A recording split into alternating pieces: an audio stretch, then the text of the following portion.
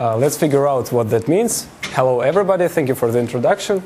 Today we're going to talk about such an interesting topic, invariant risk minimization, which was proposed by Martin Arjovsky in this article.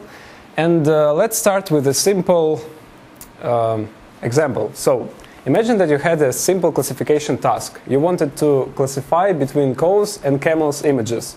So what's the problem? I just take a convolutional neural network, a bunch of images of cows, a bunch of images of camels. I feed forward, backpropagate, and eventually I receive a model with a very low training loss that seems to be able to predict between cows and camels. So what can be the problem? Well, the problem is in this image.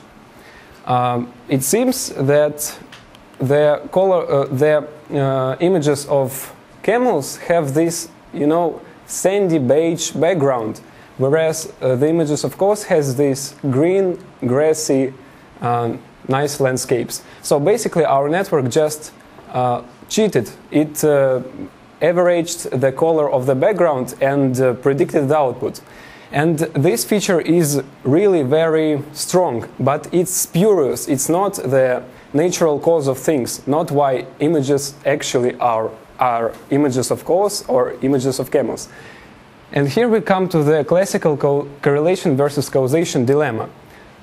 You see, our modern machine learning algorithms tend to absorb all the correlations they can find in data.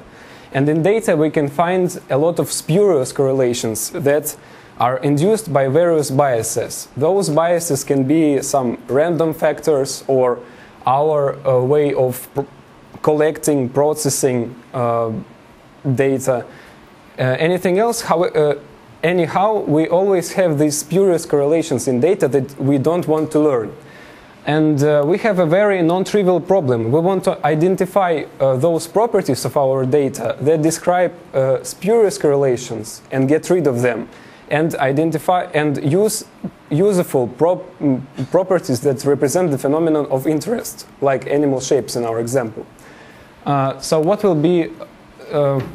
So we can notice that those spurious correlations are not stable. They tend to vary from data set to data set or from environment to environment, whereas true causal features, properties, are invariant. They are stable. They present in all environments, in all data sets. So we can use it to build predictors that will generalize well for new testing environments. And by the way, the authors of this article also notice that shuffling that we commonly do in our for our training is not that okay, because by shuffling we destroy the information about how the data distribution changes from data set to data set, and hence we can no longer follow up on which features are stable and which features are not. So we make our lives more complicated. Sorry, question. Are you referring to mini-batch shuffling? No, just shuffling of data. You mean shuffling of data sets, just the order of examples? Yes, because we have a very strong assumption about the identically distributed independent data. But when you collect your data objects from different environments, they are not identically distributed. And when we mix them and receive one big data set, we destroy this information about how it changed. But that's just a side point stated by the authors. That's not the main idea. What you're afraid of is just you have a single data set, but it's collected from different environments. Yes. And you don't want to shuffle the environments, actually. Yes, you don't want to shuffle data from different environments into one big data set. Okay, so what will be our strategy? We will assume that our training data is collected from several distinct, separate environments, okay? And we will promote learning such algorithms that will absorb only stable correlations across these training environments. And we will hope by that they will generalize well for new testing environments. So in our example, that will be very simple. We can just for instance, collect cause images from different countries. As you can see, cause in Holland always pasture on such juicy, greeny, grassy landscapes, whereas cause from Corsica actually have background very similar to images of camels, right? And using these separate environments with different landscapes for cause images, we can hope that our invariant promoting algorithm will notice it and get rid of this strong but spurious correlation. Okay, here we come to the spotlight of the paper, the principle, the invariant risk minimization principle. So it says that in order to learn invariant predictors, we need to find such a data representation that a classifier on top of that representation would be optimal in all environments at once. So I understand that this is not clear at all by now, but by the end of this talk, I hope that things will get more apparent. So let's be more concrete. The basic formulations.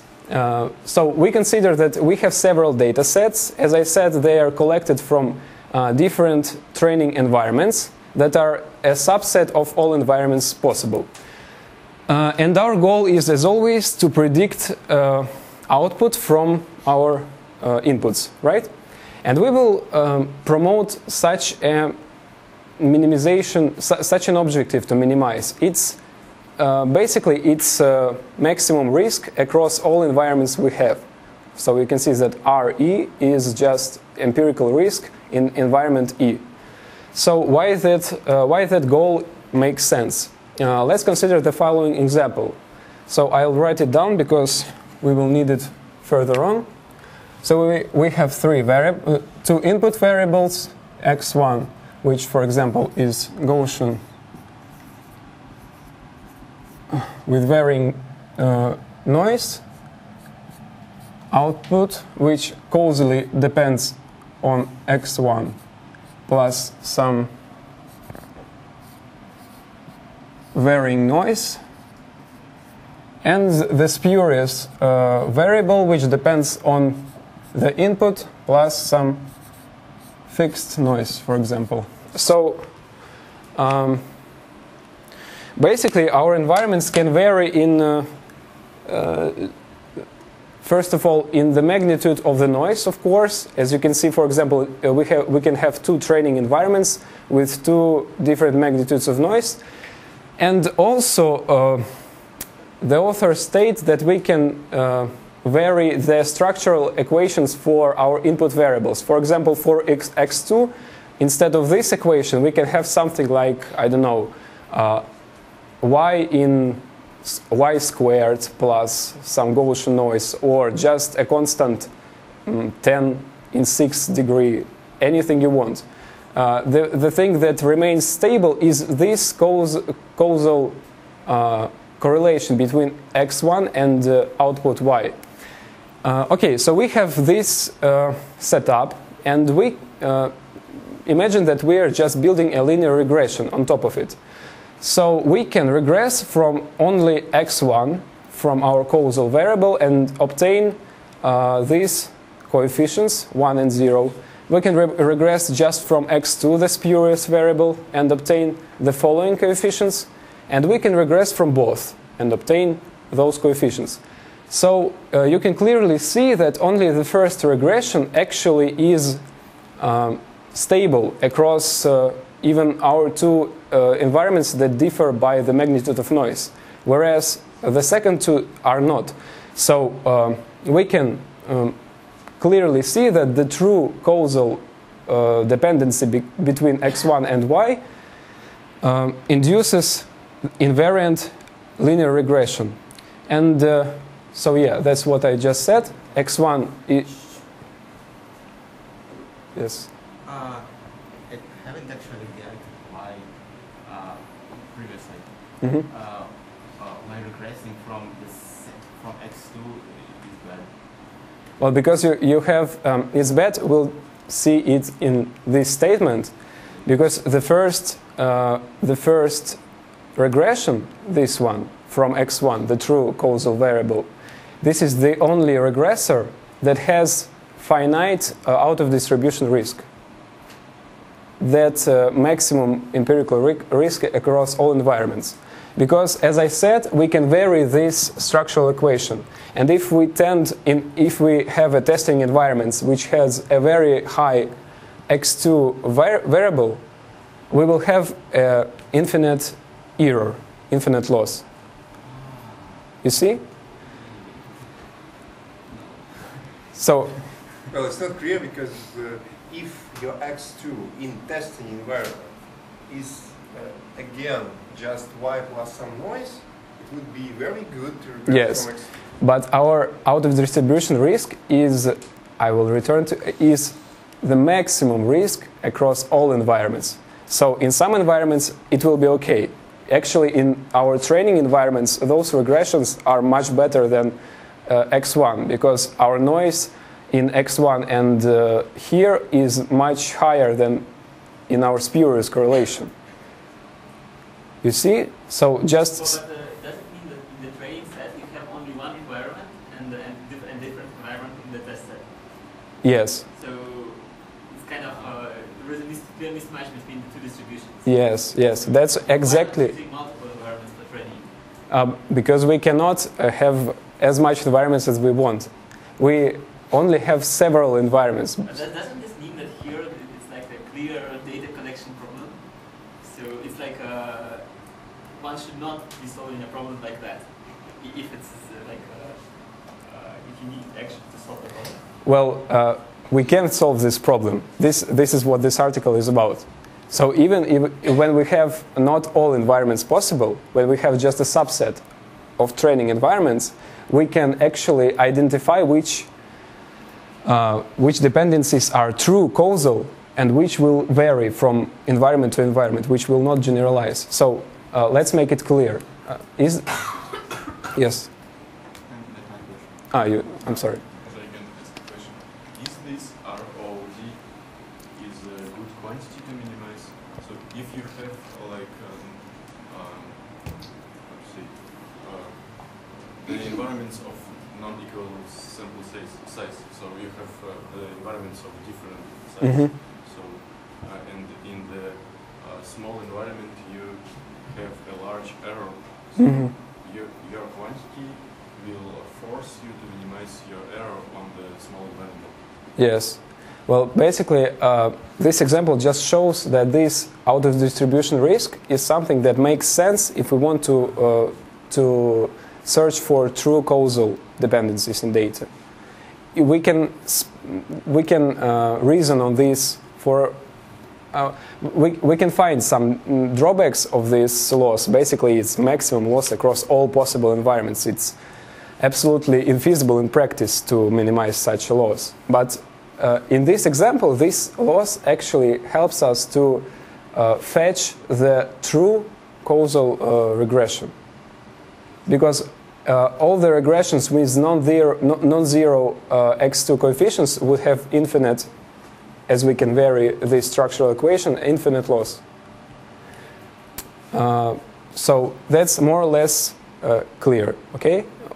I hope it will be more clear further on, because... Very simple. Several environments. For example, with car, with cows, we have cows in one country and in another country. Why can't we just mix all the data?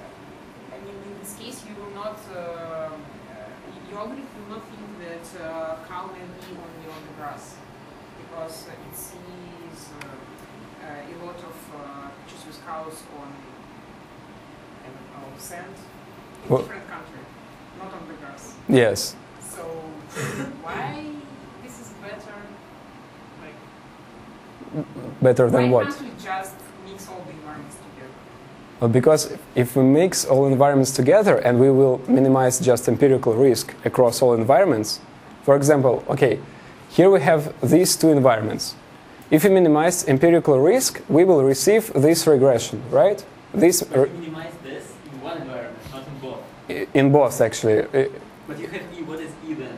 Like E is environment. This noise. There is one E. not two E's. Well, you have two environments, two data sets. Each data set is collected from its environment. And then to minimize empirical risk, you unite them, maybe shuffle, and then you build the regression formula for a regression equation. And you will receive these regression coefficients. But why is it, what is E? Is it like first or second? It's one environment. Because before you said that we were training in one environment and testing in another environment. No. We have several environments to train, but we need to use them more cleverly than in just empirical risk minimization. So in the last line we have x1, Mm-hmm. which is one variable, and x2, which is another variable, from the same environment E. No? Well, There are two environments here. okay, I guess that this index here is, well, it means that, So, but x1 and x2 are the two features. So there are two features, and Yes. they are correlated. They come together. So if They are one, in the same environment. yes, but you can have multiple data points from different environments. Yes. yes, as you collect, you see, you collect your data sets from different environments. So you have several data sets, each one is collected in its environment. Okay. So does that make sense? More or less. You do what I said that you can do. So you just mix all the data together and train on this data. Yes. And why is this that? Because you will, Why is it dependent on E? What is E? That's not clear. what, here? First time you get the data points to numbers, x1 and x2. You need to regress. Yes. You don't know E. Well, okay. If you mix, you will not have this index E here. But if you regress in each of these environments, those. If you train in one We and test didn't another, use like different sources of data for training. E represents different environments. It's the yes, environment. okay, but like iterator. what that like at the test time, there is no E. We don't know which environment the data point comes from. Otherwise, there is a third feature which tells you the environment. Yes. Would you please answer to my question? We mix them. Why is this bad? I don't understand because there is no answer on this slide. I'm for this sure question. that what you are suggesting, that's a baseline that should be beaten. So that's a one-way to train. At the end, we will see experiments Yeah, and probably say this will the method should be work doing better. better than this. But like, do they have some intuition? Why? Why what? Why we shouldn't just mix all the data together? And Because we your example about discuss cows. the next slide. Yeah. Yes. Maybe if we let him continue. Yes, he that's- will explain more of what's to come. Yes, exactly. That's what I mean, want. Your example with cows didn't answer for this question. That's The only answer reason is why I because have we the can question. have camels on the grass also. That's a good point. Thank you very much. Okay, so if you don't understand any details by now, it's okay. We will go further on, and things will get, I hope, more apparent. Well, at least you can look at the paper. It's a very good paper. So if you want to really dive into it, I encourage you to download the article. So okay, now about how we can solve the problem of generalization or like prior work. The first one is simple empirical risk minimization, right? But it doesn't work in our example because for empirical risk minimization we have training environments with very high noise with the variable x1. So our empirical risk will promote correlations with x2. And then when we'll receive a testing environments with very high numbers of x2, for example, absolutely different structural equation that we didn't meet in our training environments, we will have infinite or a very large loss, empirical loss. So empirical risk doesn't work here, okay? That's okay. Is it clear why it doesn't work in this example? No. So you sum over environments here with empirical risk. Yeah. So empirical risk minimization just it's a simple strategy when you just want to minimize the sum of empirical risk in first training environment and empirical risk in the second training environment. When we mix all the data here, and Yeah. your proposal is to take the max and minimize the max of the That's what is proposed initially. That's our like super wanted goal to minimize the maximum risk over all environments. Because if we will have such a predictor that minimizes our risk across all environments, it would be good everywhere in all possible environments. But that's an infeasible optimization task for us by now. Okay, so empirical risk doesn't work, really? Yes? Well, believe me, it doesn't work. Next, we have such an approach. We're gonna just we're looking at these two things. So okay, so y depends on x. There is a correct causal dependence, but the noise is high. So you have a normal distribution with a sigma which is like 10. Like 10, which is high. But then you have anti-causal dependence on x2. But then the noise is very low. So x2 is almost equal to y. Why isn't it a good idea to just give x2 as an output? Yes, that's what empirical risk would do. Empirical risk. Why isn't this the best possible strategy? Because correlation, in terms of correlation is much higher. Why do you care about causality if you just do prediction? Now, because in training environments, because you trained on some. You might have spurious correlations. You might have camels on green grass and cows on sand. And then, which your model learns to classify. I understand the camel example, but I don't understand this example. This example, I'm explaining. So, okay. There is a big gap in between. So is it clear then that if you minimize empirical risk in this for this model with very high noises, you will promote learning from this variable, right? X2. Okay.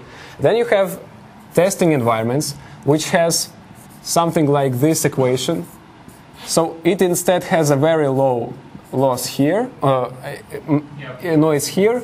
The same. It should have the same or similar up to the noise magnitude structural equation here. And then it has x2, which is basically constant, and it's 10 in 6th degree. Then your predictor y equal to x2 would have super high loss here. That's super. You change the structure of the problem. So you just remove one of the dependencies. So it's like if you're training on one model, in one environment, and then you're getting something totally different, which has no connection with the yes, one. it's not totally different. It has. No. It's not. Why there is no dependency of x2 on y with the same last line? That's what I would buy that one. Okay. Because this is the spurious correlation. Because we are trying to find causal dependencies, like in Bayesian network. If we build the Bayesian network of this model, we will have something like this, or exactly this picture. So the causal correlation, which should not, this is our main assumption here in this article. Our main assumption is that this connection does not does not vary from environment to environment. We can vary like these noise connections or this connection. We can vary, but this remains stable. The causal, this is an inductive bias, of course. This is our assumption, but it seems to be something reasonable. Okay, so now robust learning. So okay, empirical risk doesn't work, unfortunately. Robust learning. Well, robust learning seems to be something very close to the out of distribution risk, because you see that we also maximize our empirical risk, but now we maximize only across only across training environments minus some like it's called environment baseline. This environment baseline helps us not to focus too much on noisy training environments, whatever that means, but it turns out that, and we will show that very simply, that this robust learning is actually a weighted version of empirical risk minimization. Because you see that if we want to minimize across all the predictors the maximum risk of this predictor, this is basically the following constraint optimization task. We want to minimize across Fm, M, where our, I forgot the baseline, where our risk minus baseline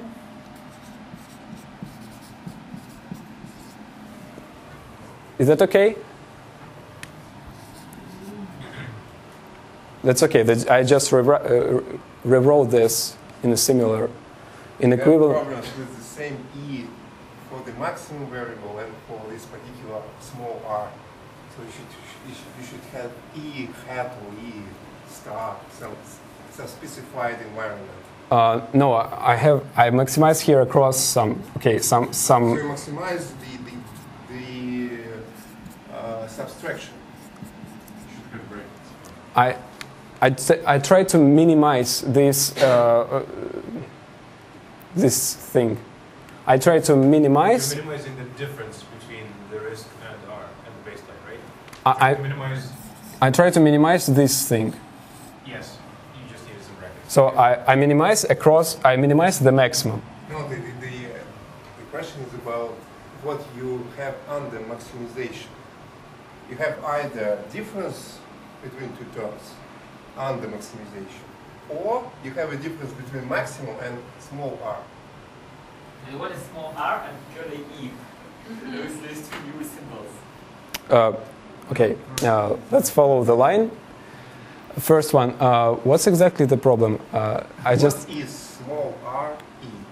Small re is some constant that depends on the environment. So in each environment, in each training environment, it would be just a scalar value that we subtract from the I need brackets Yes. here. The question was about this. Yes, here there must be the brackets. Okay, so I'll put it also here. Okay. What is small r and the curly e? What is this thing? Yes. It's called environmental baseline, and it's needed for not focusing too much on noisy training environments. But that's another paper. It's not this invariant risk minimization. Is it a constant which is unknown for some environment, or is it like? It's a constant. It's unknown for some unknown constant. Yes. yes. Or is it assumed to be known? We try.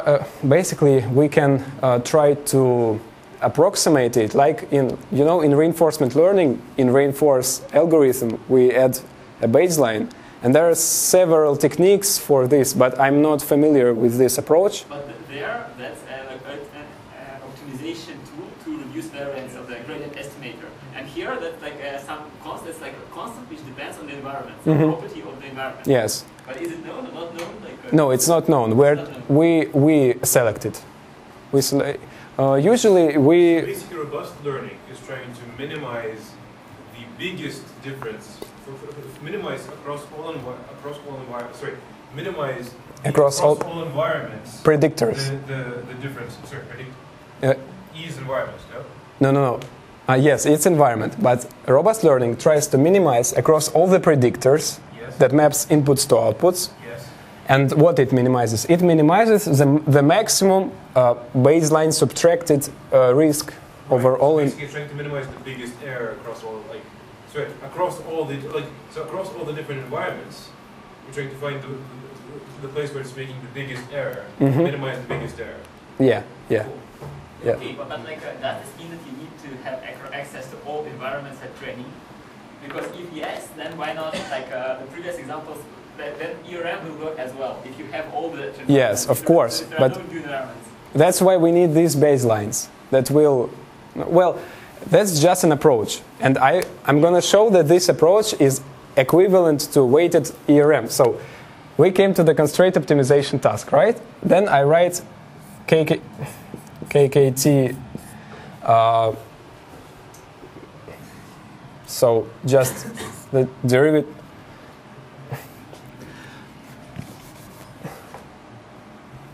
So I just put the derivative of my Lagrangian to 0. And that derivative with respect to f, to the predictor. And that derivative basically is sum by E of gradient of lambda E by gradient by f of, and we assume that our risk is a good convex function, and this is equivalent eventually to f, on which we have 0 gradient of Lagrangian, is actually an argmax and argmin across all the predictors of that weighted sum. Okay? So basically, this is the weighted version of empirical risk minimization. Right? Those are empirical risks in environments, and for empirical risk minimization, we would have those lambdas equal to each other. Right? And this is just like a modification of empirical risk. So this will have the same drawbacks as empirical risk minimization for our task. It will also promote learning spurious correlation. Okay. But I don't understand why you say the lambdas are not necessarily equal. So maybe some examples where cows are in the desert will have much bigger weight. Yes, it may have much bigger weight, but it depends on how we choose our baselines. And we're not talking about, now we're not talking about that like imaginary example with cows and camels. We're talking about this example, very simple example, but it's, as we see, we already have 2 methods that can cope with this problem. Now the third one is promoted by many different authors, for example, by Viktor Lempitsky. Domain adaptation principle. We want to, well, the formulation is very simple. We want to find a data representation which has the same distribution across all environments. Okay? But the authors of this paper claim that this may sometimes lead us into wrong type of invariance. And actually they dedicated the whole section in their appendix to explain why domain adaptation is not good. But in our example it's obvious, because the true causal variable x1, it has varying distribution across environments. So our invariant representation of data will not be as we want x1 0. And it will not work for us as well. And finally, so-called invariant causal prediction. The idea is to find a subset of variables such that the regression, the linear regression on top of that subset would have equally distributed residuals across environments. Okay? So basically, this is somehow a state-of-the-art method before this one, which I'm about to present, and but it has several drawbacks. For the first one, it's always assuming linear regression. The second one, it searches for a subset of variables, and searching for a subset of variables in a high-dimensional tasks is absolutely infeasible. And the third point, it also doesn't work for us because we have varying noise from environment to environment. So invariant causal predictor will also not help us to learn the true causal dependency of y from x1. So it seems that even for such a simple problem, we cannot find the true causal solution. So is everything all right by now? Well, you can transform your ROOD using the same procedure with constraint minimization. Yes, I can transform. But it's, as you can see, here we have only a subset of environments, not all environments. So I can also transform my out-of-distribution risk into a weighted empirical risk, but across all environments. If we have all the environments possible, it's okay. We can learn empirical risk minimization predictor. It would work fine. It would actually be optimal for us if we had all the environments. But when we are constrained to several ones, we cannot afford this.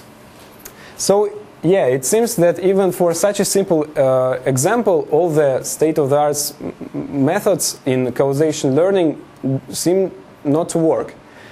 And here we're approaching the formulation of invariant risk minimization. But first of all, we need to define what are actually invariant predictors. So I say that, for example, I have assume that I have a data representation which maps my inputs into some space H, and I have a classifier on top of that representation which maps H to my outputs, and I say that my predictor W by phi is invariant if and only if my classifier is the optimal one across environments from some set of environments over no, not here. Across all the classifiers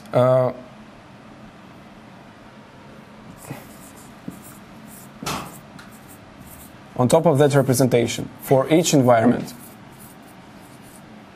So that's basically the definition of invariant predictor proposed in this paper. Well, the authors claim that this is something reasonable because it actually reflects the concept of induction in science. Because you know that, for example, in physics we're not focusing on concrete objects representation. We try to find some abstractions. For example, for the gravity law, it doesn't matter whether your objects are apples or stars, planets. It doesn't matter. We try to get rid of everything irrelevant for us and just leave useful causal features. So that's why philosophically this definition is something that really reflects invariant predictors. Is this definition clear? Okay, so now we proceed to the formulation of the domain adaptation. Because say within like normal domain adaptation technique, you would be trying to find such a data representation. Given that, you cannot distinguish between environments. So like say like distribution of feature vectors within this representation will be the same across environments, indistinguishable. Yes. Does this mean that this implies this definition? No, it does not, and actually those things are really similar. And as I said, the authors provides the whole section of discussion on this topic, why domain adaptation and IRM are absolutely different things.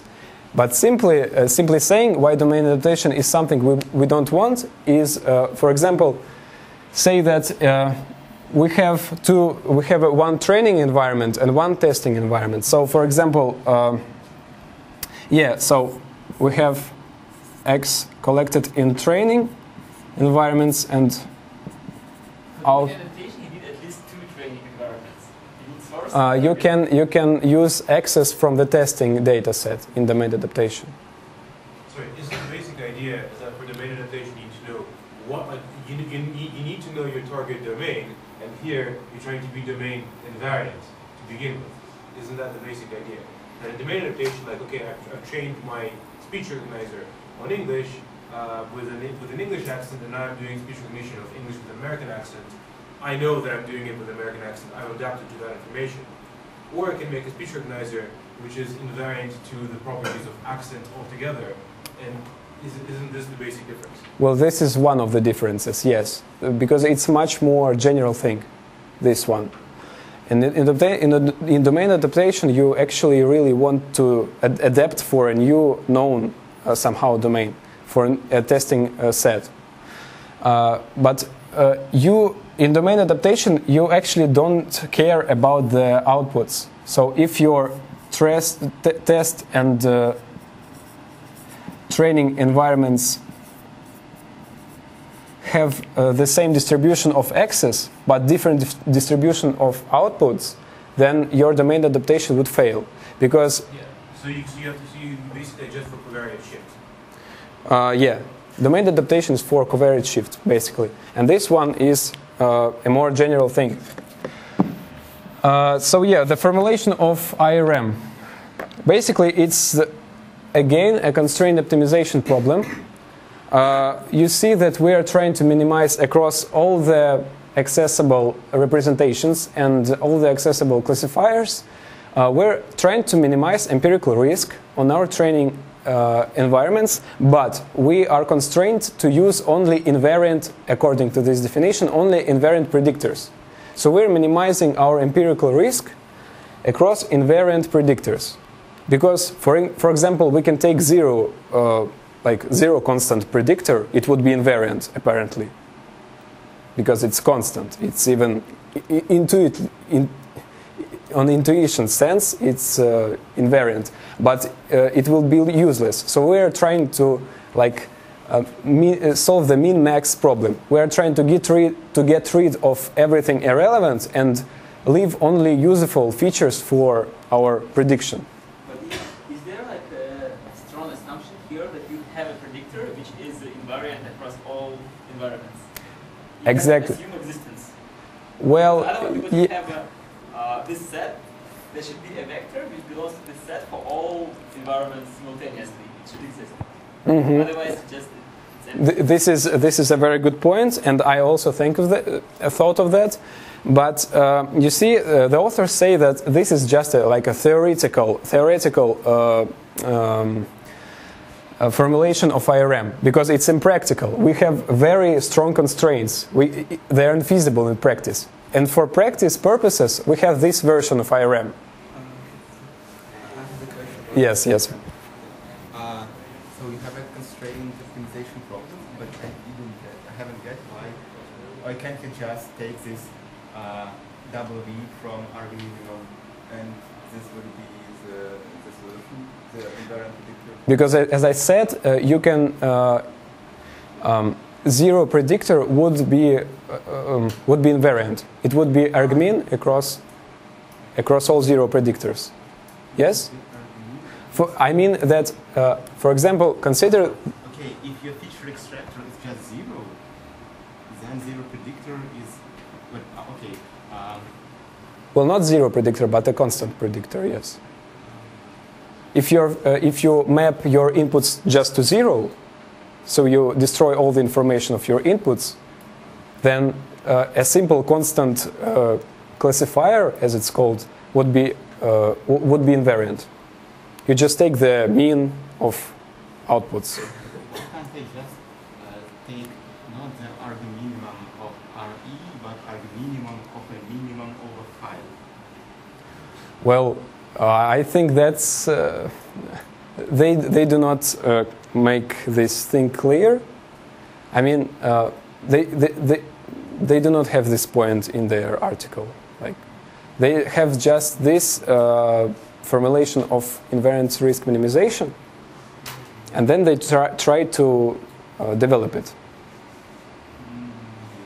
So it's basically trying to, again, minimize the empirical risk, but subject to invariant predictors. Not all invariant predictors are good, but those that are good are will be good in all environments. But if this constraint is satisfied, does it mean that we only need to solve the optimization problem with respect to phi rather than with respect to W? Because W is already... Yes. As you can see, we have no minimization in our practical version of IRM, and we're going to discuss it. Can you fully explain that equation? This one? Yes. Can you fully explain? We're gonna move to it. It's gonna be fun. So those things happen to be related, but it's absolutely not clear why. And we're coming to the trip from IRM, from the classical formulation to the practical one. The first step will be very simple. We will just rewrite our constraint optimization problem into soft constraint problem, which is just penalized with some regularizer, which actually this regularizer is penalizing us from being not optimal in environment E. Okay, that's what his purpose. And we assume that it's nice, differentiable function, etc. And the first term is just empirical risk. Yes, this is the same. Right, We just empirical risk plus regularization. Mm-hmm. Yes. And the D inside of is inside of this. Yeah. Because we have E, so there should be parentheses here. Okay. Very simple. Now we assume that our classifiers, those W, are always linear. This is a very strong assumption, and we will talk about that a little bit later.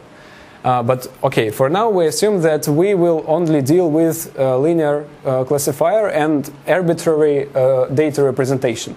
So consider just a linear least squares regression. Then we can analytically write the optimum, and we can propose a very simple penalty. In correct brackets, the first part, you should first take an expectation and then inverse. Well, yeah, you should have also. The authors of this paper do not like parentheses. Yes. So you can just propose the following penalizer, which is very trivial, just a squared square distance towards the optimal solution. But you see, we have this matrix inverse here, and it's not very nice thing. So we will just multiply both terms, both vectors by this matrix, and we will obtain a similar penalizer, but it will have much nicer properties that are depicted in this figure. So what is represented here?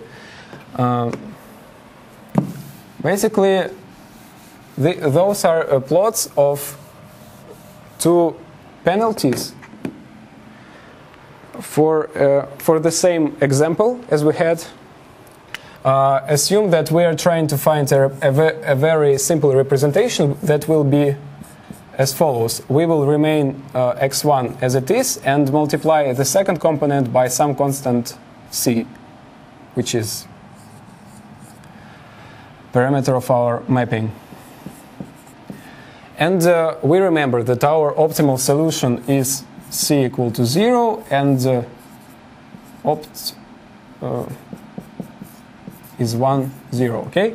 This is the true causal predictor that we want to learn. And here, basically, we have the graph, the plots of those penalties for different values of c, for different magnitude of the second spurious component. So we measure the distance between the solution given for the given c of empirical risk minimization of least squares regression and the optimal classifier 1, 0. Okay, so we can see that the second penalty behaves much better than the first one, and even the first one in a very regular, in a strongly regularized for a strongly regularized linear regression.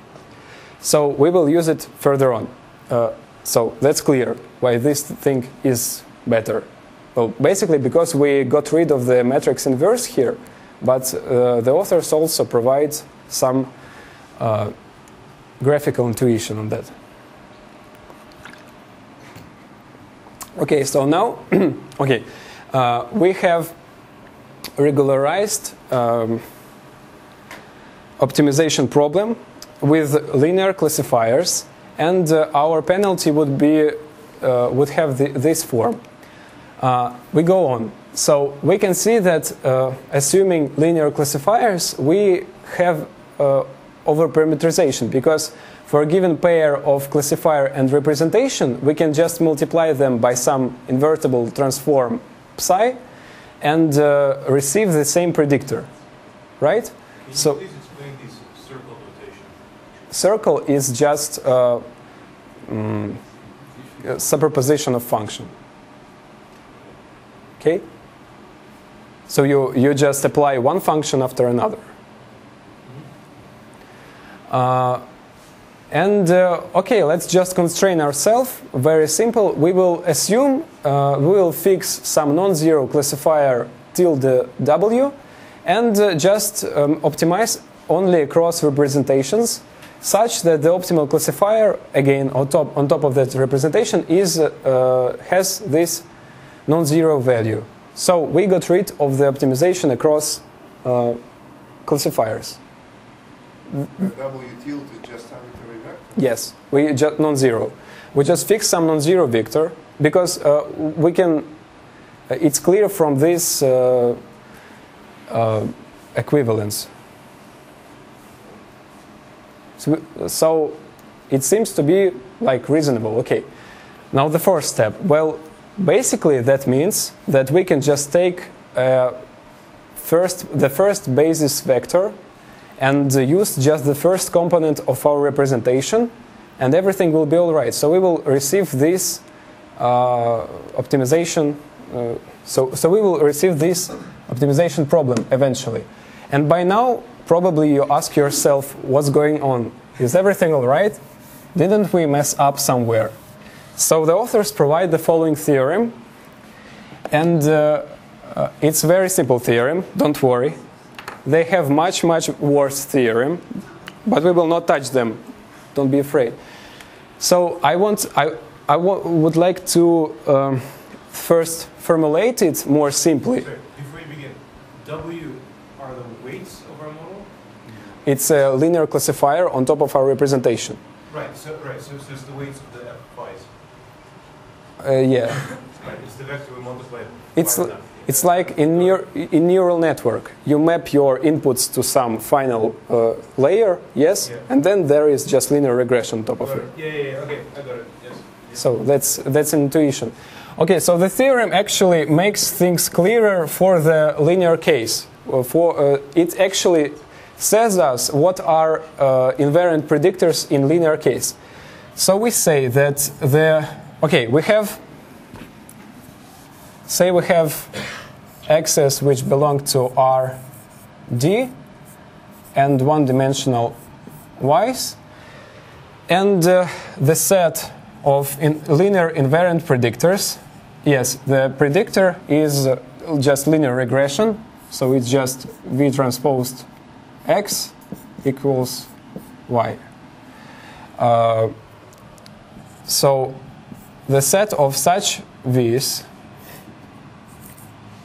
that are optimal, that are invariant, and according to definition, what that means? That means that we can represent our V as some phi transposed by W, where phi belongs to Rp by D, and W belongs to some Rp, such that our classifier is optimal across all environments. So, such that W is argmin across all the W tilde from Rp of our risk of phi transposed by WP for all environments from some set of environments. Okay, and this set of invariant linear predictors is actually the set of such vectors from Rd that are orthogonal to the gradients of risks.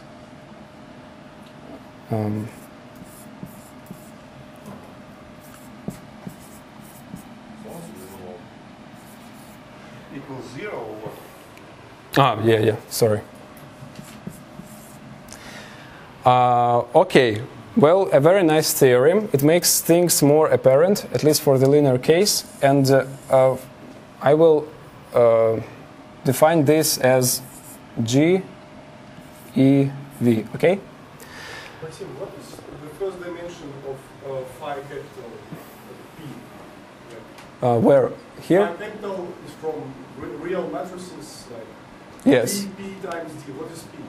It's some number. We will see it. Well, it can be 1 actually. So for one object it is 1. No, it's not. It does not depend on the number of objects. It's just some number. So this theory means that the optimal linear classifier predictor, which can be represented as some matrix, or for some p, as phi transposed by W, where W is argmin of risks across all environments, is actually the set of vectors which are orthogonal to the gradients of risk. And Phi's are the same. An expression for V and an expression for W. no, for here there exists. Not here. Line before. Okay, so for this set of V, of vectors V, there exists such matrix phi, such a number P, such matrix phi, and such vector W, that V is phi transposed by W, and W is argmin of risks. So let's prove it to make things actually apparent.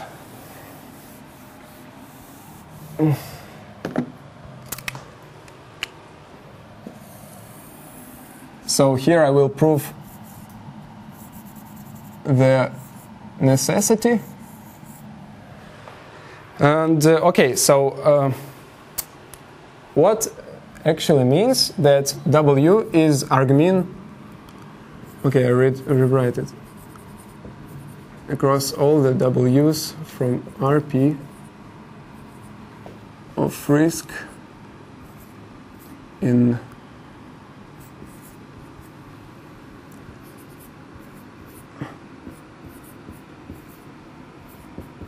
well, basically, okay, we assume that our risk is convex, so we can rewrite that in similar gradient manner. So it means that the gradient with respect to W of risk. Could you please use one letters? Yes, I'm sorry. W of phi transposed by W is 0, and I take the derivative. Basically, this is just phi by the gradient with respect to V of Re, this is V, I remind you, of V, okay? So this is the 0 vector. Then I multiply this 0 vector by W from left, and I receive W phi WV RV is 0. Should be W transposed. This should be transposed, and this is B transposed. So we have shown this part. Yes? Okay, now the sufficiency. Or I don't think that you will see it here, so we will not actually need it anymore. I just wanted to show it. We will need sufficiency to explain our ideas. But isn't the proof almost the same, or just in the reverse order? It's a little bit more, some it has some peculiarities. So the opposite way. Okay, we have a vector that is orthogonal to all the. So okay, we have a vector v, which is orthogonal to all the GEVs for all e's from some set of E. Okay, this is equivalent to V being orthogonal to the orthogonal to the span of those vectors. I'm sorry, why are we proving this right now? To show actually why we. Can we state the? I'm really lost. Can we state the result? result? Everybody is really lost. Okay. Let's just let's just get the result and get to the point. Okay, let's get to the point. So basically, okay, this theorem shows us that we can actually really search among one-rank representations. So we can actually restrict our classifier to be just scalar multiplication by 1. Okay, and for the linear case, but we can generalize for any other cases. And this is the illustration of the theorem statement. Basically, we can see that the solutions of our invariant linear predictors are they lay on the intersections of ellipsoids, where ellipsoids are induced by this equation for the MSE loss. For the MSE loss, this equation will be just ellipsoids, because it's squared function. Well, never mind. I understand that I'm also tired. It's okay. But actually, this shows us that we have a very big drawback of assuming linearity of our classifier, because 0 is always a solution. And okay, we will not dive into details. It's just a bad thing. And the authors say that they will consider the nonlinear case in the future work. Okay, but in this work we assume linearity of our classifier. And finally, we just rewrite. Why 0 is solution? Because it's orthogonal to any vector. Why 0 is solution? Yeah. Well, because 0v is. It's orthogonal to any vector. Yes. Yes. But can we just exclude this degenerate case? Well, basically, the authors say that in our IRM, this empirical risk term will tend us from the 0 representation. So it's okay in practice, but they are going to consider it in future work more in more details. Okay, so we just rewrite the penalty that we introduced earlier in a general case, in this case, because those two coincide for MSE loss. So if we have our risk as just squared error, then the gradient with respect to the classifier would be this equation. Excuse me, why we don't exclude the vector with 1, 0, 0, 0, 0? Because it's for using the same reasoning, we can, as for 0 point, we can exclude also this vector, because it's like it seems unuseful for us because we don't take into account yes. the rest of the. We're excluding this because you see in our practical formulation of IRM, we have a direct mapping from inputs to outputs. And here we need this dummy classifier, which is just a scalar multiplication by 1, just to take the derivative. Just to put it to PyTorch, so it can autograd and count the derivative, which is our regularizer, which seem to be able to help us achieve invariant solutions. Okay. Now, we will skip this, don't worry. Invariance, causality, and generalization. Well, we can believe that IRM promotes low error and invariance across training environments, okay? But we have several questions. does it promote invariance in all environments? Does it promote low error in all environments? How do those things actually connected, like causation, statistical invariance, and out of distribution generalization? Well, please see the article for details, because well, I can explain it for those who are interested after this talk. But the details are really interesting, because the authors provide they answer all those questions for linear case. And even for linear case, they require differential topology to answer those questions. So if you're interested, please. But the answer are like maybe. No. The answer are these big theorems that says when. Sometimes. Yeah. Sometimes. Under certain conditions. It's like a proof by elimination, yes? Yeah. Something like that. Okay. Experiments, our favorite. So the first one would be a little modification of our first example that we had on the blackboard. Okay, so this is just a little bit more specific structural equation model. We have also now like a hidden latent variable here, and a little bit more difficult equations. They also consider 8 different experimental setups, which each one is encoded by these 3 parameters. So the first parameter is scrambled or unscrambled observations. That means that if we can observe X as they are or after some orthogonal transformation, is experiment fully observed or partially observed? So basically that's our hidden variables do mess into our model or not. And homoscedastic and heteroscedastic, this is just the position of noise. And those are the results. So let me explain what you see here. For each of 8 experiment types, you see, for example, FOO is fully observed, homoscedastic, unscrambled, okay? So for each of these 8 experiment setups, they plot 2 bar plots. The first one is for the causal error, and the second is for the non-causal error. So this is basically the error for the coefficient of x1 and the spurious coefficient x2.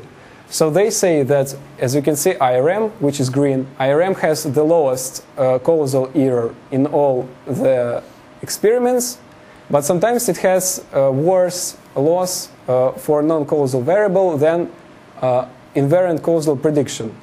And the authors say that their method is much better. ICP is just more conservative, because we are focused only in learning causal predictors. So believe me, it seems that IRM works. And to prove it even better, I would like to introduce you the MNIST experiment, of course. We're coming to the two-label spurious correlated MNIST. We have a binary label, which is 0 for first 5 digits and 1 for the rest 5. And then we also flip our labels that were received this way with a probability 1/4. It's like a noise in our environment. And then we introduce this spurious correlation between the color and the output. So we will color our image into green if we have color index 0, and into red if we have color index 1. And this color index is received by flipping our label with some probability which is dependent on the environment. Okay? So the setup seems to be rational. And in training environment, those probabilities of flipping are relatively low. So this correlation between color and label will be very strong in our training environments. However, it changes from environment to environment. So we can hope that our invariant predictor will notice it and get rid of this spurious varying correlation. And for our testing environment, we, on the opposite, set this probability to a high value. So our predictors that use this color feature for their prediction will fail. Okay? And here are the results. They just compare against simple empirical risk minimization setup. So as you can see, ARM, as it can be anticipated, has a very low training loss because it uses color, but it absolutely fails on test environment. Whereas IRM seems to be more or less robust. And here we have, for example, several other baselines. Those are random guessing, which is 50-50 as always. Optimal invariant model, hypothetical. So hypothetically, the best model could achieve 75% accuracy because we have this random noise in all environments. And they also provide an oracle model. It's like empirical risk minimization on top of grayscale images that do not hide the color, so they're invariant. What's our model? What model? Is it just a linear model of images, or is it? No, it's multi-layer perceptron. Why do you need this 0.25% of? Well, it's like hidden variables that we cannot observe, but that okay, it's like a noise. Okay, just a noise. Why do you need it? I don't know. They just set it for the generality. So in general environments, we can have noise in our outputs that we cannot do anything with this, and so. And at the training stage, just two environments are known. Yes, we have two environments with low, but we established a kind of invariance with respect to these environments, right? Which allows us to perform more or less okay in the case of a third environment. Yes, and as you can see, the testing is it's absolutely different from the training environments. It has, and also I would like you to think with me about this plot. Question: do they have domain adaptation baseline?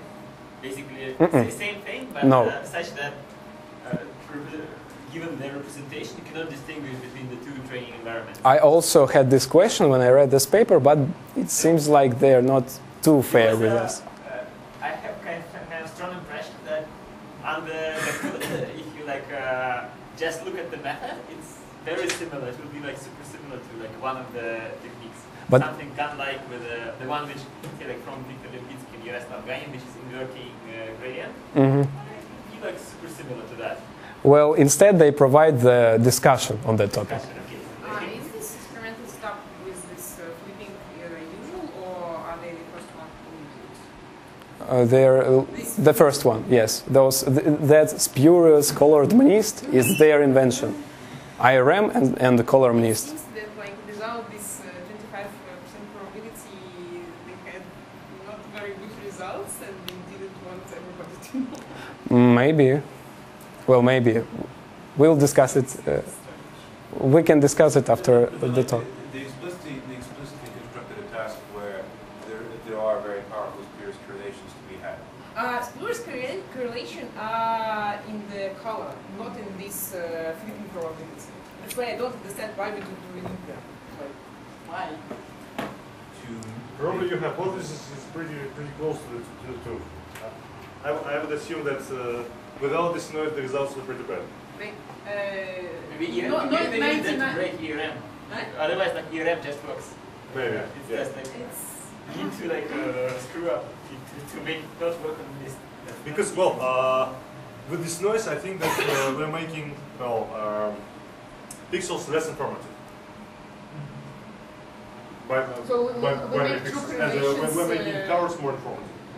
And we make explicitly to our ARM classifier to rely on color.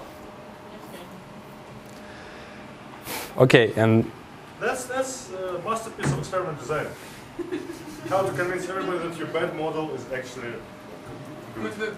Yeah. Well, as a reviewer, I would be so pissed off about such an experiment. Just I would go crazy. Sorry. It's just any cheating. That's why you added shared tips. Okay, so one more figure. The authors also provide the probability of output being 1 conditioned on the logits. On the h is just phi of x. It's just the last layer of our network. Okay, so h are just logits, and they plot the probability of output being 1 against the logits, and they claim that, as you can see, empirical risk has absolutely different distribution for the testing environment, whereas Oracle has the same distributions, and IRM, like, too has the same distributions, but I actually do not understand, and I couldn't find it in their code. How do they plot the probability of output being 1 against the prediction of the network, against the logits? Maybe some Monte Carlo estimate, but they didn't make it clear, actually. So those are just some more plots, if you're interested. Okay, and finally, an information-theoretic view. That's literally 5 minutes. So that information-theoretic view, I encountered it in this blog post, and I found it really interesting idea, really interesting viewpoint for this concept. So basically, the author of this blog proposes to look at our task in general, like this, generally this Bayesian network, where we have environment, we have some latent variables or noise, we have causal features and spurious features, and of course output.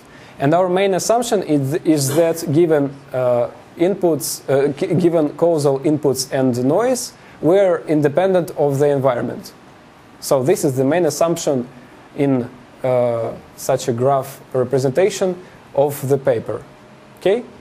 And our task is to learn such representation of our inputs that our output is as much as possible independent of environment, and also this representation should be somehow informative about our outputs. But that's very close to the informational bottleneck, isn't it? Because in informational bottleneck, we're trying to learn such a representation of our data which takes the least from the inputs and gives the most to the outputs, right? And for this case, we can rewrite IRM principle in this form. So basically, again, we're trying to maximize mutual information between our outputs and representation, but we subtract the mutual information of our outputs and environment given our representation. So something reasonable, right? It's very close to the penalized version of IRM that we already see, that we have already seen. But the author goes even further and says that we can actually receive something like this from the informational theoretic point of view, the equation of this type. And he does the following. He represents the mutual information, the conditional mutual information on the representation of our outputs and environment. He does some math juggling. We will not dive into details, but it seems to be reasonable. He explains it in more detail in his blog, but with some mathematical juggling, we can approximate mutual information between our outputs and environment with this equation. Then, instead of minimizing here over all the parameters of our predictor, we can minimize only in some neighborhood of this value theta. And this actually is the negative. Here we should have the 2 on top. It should be squared, but the author seemed to mistyped it. So this seems to be like reasonable thing for small epsilon values, right? And finally, yes. And finally, we add the empirical risk term to this lower bound of our mutual information of our outputs and environment, and add minimization by representation.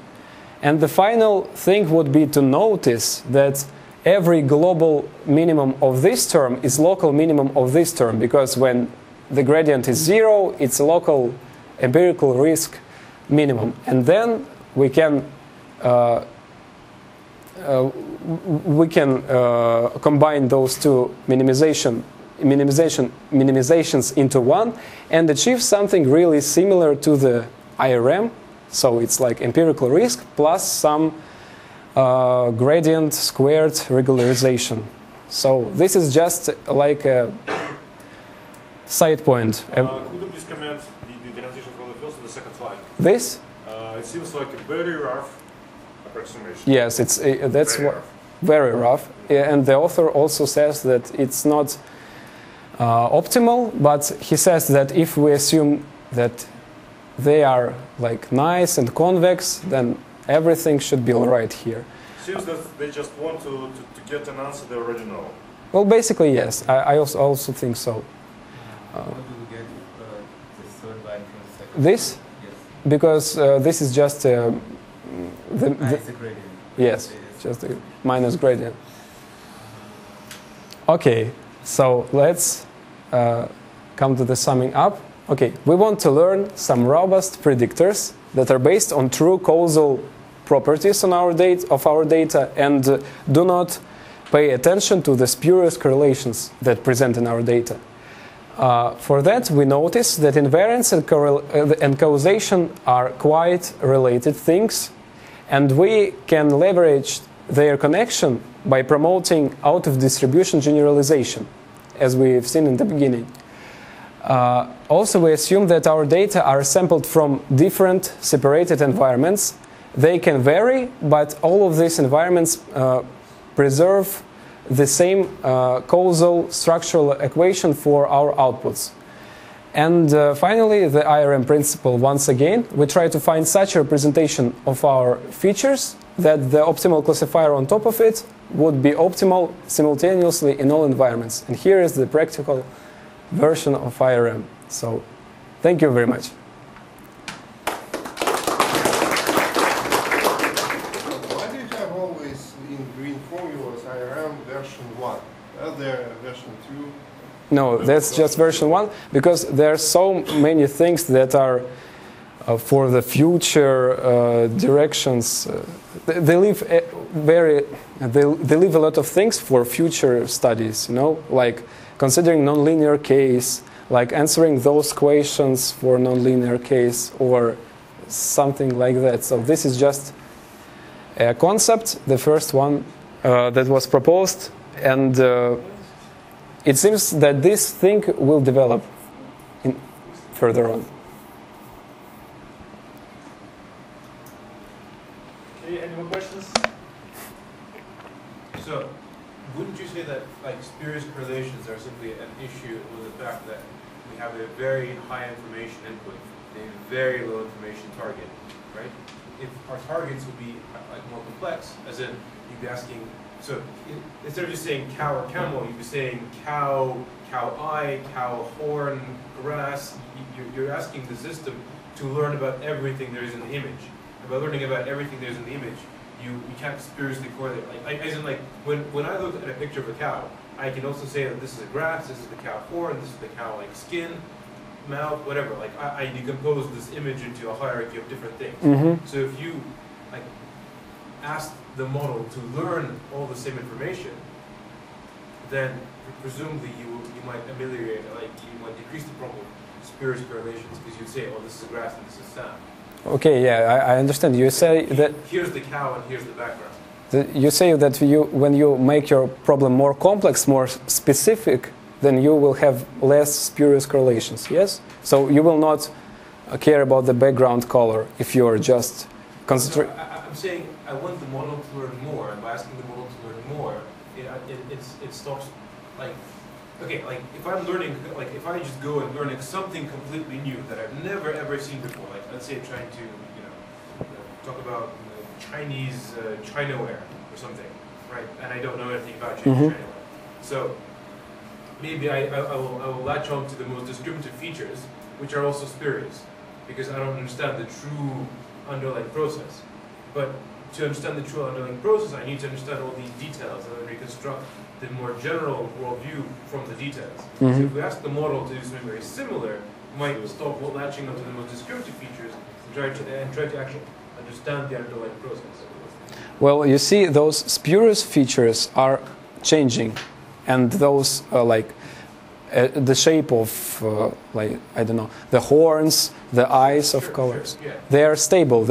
Every cow has horns of similar shape. So this is a stable property. This is like a causal invariant property. Okay, fine. So simplest thing, you do an object detection. You teach the model to do object detection plus object classification. So it has to both say what object this is and also cut the object out from the background. This way you teach the model that there's something in the image and something in the background. Therefore it should learn to detect the image. It's more but still very old information process. Yeah, but then you ask it to do more things. Ask it to do more things. To predict all the pixels? Yeah, from all the pixels? Yeah, yeah. Well, I mean, ask it to do what a human does. It's a very stupid question. How it can be proven that these laws, like your ROD, is will cause you to learn the causal predictor. So are there any guarantees? Yes, that's exactly what we skipped. In this is this question that you're asking, I see, and the authors provide they shed some light on this, but again for specific linear case, and this is highly non-trivial. So they apparently show that yes, that ROOD, it's something that works, that actually helps us to find true causal predictors. But to prove that, you need to really dive into details. So this presentation is just something like hand waving. Yes. How many pages Okay. do they have? What? How many pages do they have in the paper? 31. Very nice. Very nice. Was it accepted somewhere? What? Was it accepted? I don't know. I just know that this is Facebook research. So there. Your submission? No, you see, this is more like a philosophical paper. They have a very large. First of all, they have a lot of theorems, and those theorems are not trivial at all. This is not philosophical paper. This is the first point, and about the philosophical point, they constructed their discussion section as a dialogue between two students that just read this paper, yes, and they just eager to discuss this paper with each other, and well, actually, I've never seen students that would talk like this, but they. You haven't seen papers written like this as well. I've seen one. Yeah, with introduction, like a dialogue between the student and his supervisor, and what they should do. So yeah, and those two students discuss a lot of philosophical things about why this makes sense and when this makes sense, and how it is connected to our life. And It's like Platon dialogues. Yeah. yes, not Platon, Socratic dialogues. They They ask this is Platon. Such kind yeah. of Because of Socrates. yeah. Well, they call it like Socratic dialogue. I'd ask, show me imaginary results, and if it works, then you can do whatever you want. And if it doesn't work, then please be within the Not everything in has to regular always line. run ImageNet. Come on. Not everything has to always be run on image. Some things just, you know, somebody might not. No, okay, let's continue this discussion after seminar, not during seminar. Any more questions to the speaker? If not, then I have one question to the audience. Who knows who will be our next speaker week? You? Good. Maybe you also know the title, the topic. Yeah. Could you just mention? I can give some. Don't start with a dialogue between two students. Just the title. Okay, just the title. Why do narrowness learn and generalize? That's the title. That's all. Okay. Okay, this could have a dialogue. Okay, let's begin.